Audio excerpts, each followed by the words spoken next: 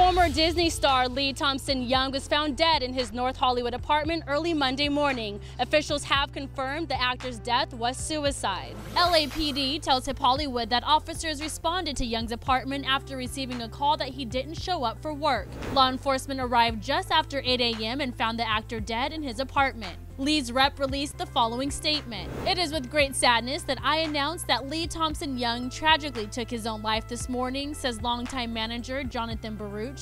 Lee was more than just a brilliant young actor. He was a wonderful and gentle soul who will be truly missed. After news broke of Lee's death, Twitter exploded with reactions from celebrities. Solange Knowles tweeted, "Very, very sad to hear about Lee Thompson Young. He was always very kind and such a light." Tia Mowry wrote, "My heart goes out to Lee Thompson. R.I.P. These child stars are leaving us too soon." In a long Instagram message, Megan Good wrote, "My Lee, my friend, my dear friend, I love you, man. My heart is so broken. You are remarkable. You are incredible." The 29-year-old is best known for his roles in The Famous Jet Jackson, Friday Night Lights, and most recently, TNT's Rizzoli and Isles. Stay tuned to HipHollywood.com for more on Young's death. Reporting from North Hollywood, I'm Ashley Williams.